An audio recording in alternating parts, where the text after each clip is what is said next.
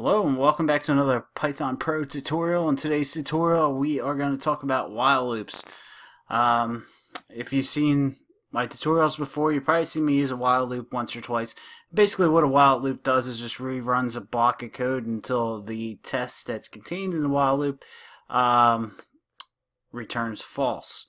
So while loops are pretty basic. While loop can have an else statement in it and stuff like that too, but they're pretty basic. All they do is just repeat a block of code until something returns false. So let's go ahead and just take a look at it. Fire up your interpreter, Python 3. So what we're going to do is first we're going to do something called a continuous loop. If you're working with while loops or for loops or anything like that, it's pretty important to know how to get out of a continuous loop, because eventually you'll put yourself in one. And what a continuous loop is the computer, it's just going to keep running the code, running the code, running the code, and there's like really no way to stop it but pushing Control C on your computer. Alright, so let's just take a look at what I'm talking about. So while true, alright, so this statement's true and it's going to continue to run. So while true, there's no way for me to change true once I set this. So I'm just going to go in and put print ha ha ha.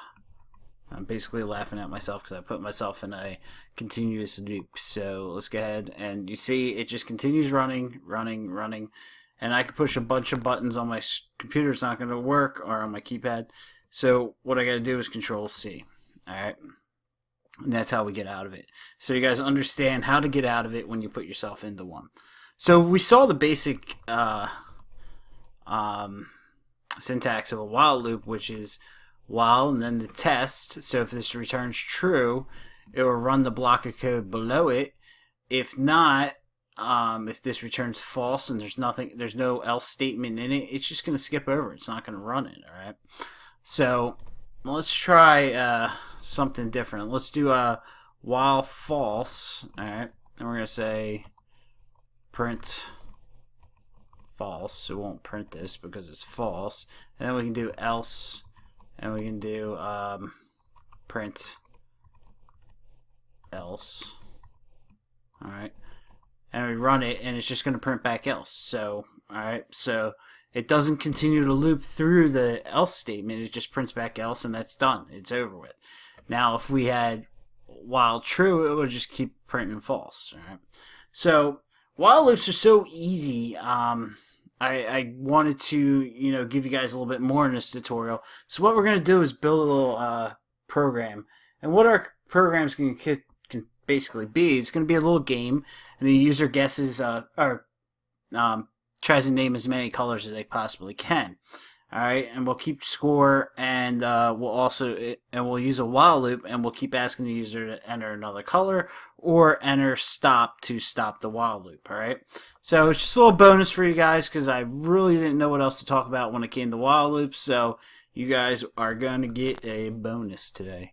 So let's go ahead and open your text editor, save your file as while.py. Alright, at the top of your file, first thing I want to do is I want to get an empty list, and this is going to hold our users colors that they pick so we can keep track of them. So we're going to have colors will be our variable, and it's going to represent an empty list. Simple as that. Alright, next thing we're going to have is a variable stop, and this is going to be set to true initially. And what this variable is going to do is it's going to be part of our while loop, and it's going to be part of the test. If the user enters stop, all right, in the input section of our program, we're going to make it change this to false and stop the while loop. All right. So right now that's just going to represent true. Now I'm just going to have a little print statement to make it look a little neater, and say, how many colors can you name? Alright, something like that. And then below that we'll have our while loop. So while stop. Alright, so while stop, and stop set to true. So this is going to run while stop. Now we're going to get the user's response. So we'll name it variable response, and we'll use input. And then in here we'll say choose a color, and then I'm going to do a new line, so backslash n, and then I'll do, if you're done, enter, stop. Alright, so we got the user's response, so we're getting input from the user. Then I'm going to say if response dot casefold. Alright, because if the user uses like a capital or uses all caps in the stop, we're going to get, it's just going to continue to run. So we want to take the user's response and make it lowercase. Well, actually, no case at all with casefold. Is equal to stop. We're going to do something, and what we're going to do is we're going to set this to false. So we'll do stop and assign it false. Alright, so that will stop our while loop. Then down here we're going to do an else statement, because if it's not matching stop, then we're going to just continue on with our program.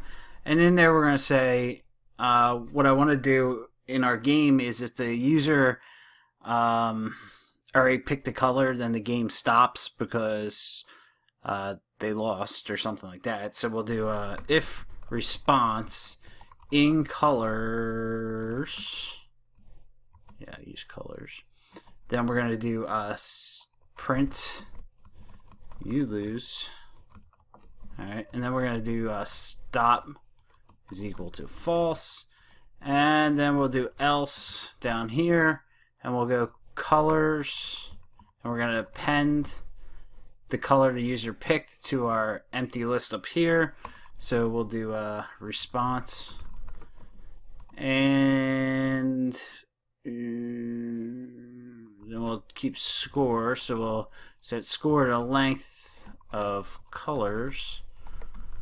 Alright, so we're just getting how many objects are in the colors list. Let me shorten this up so you guys can see everything here.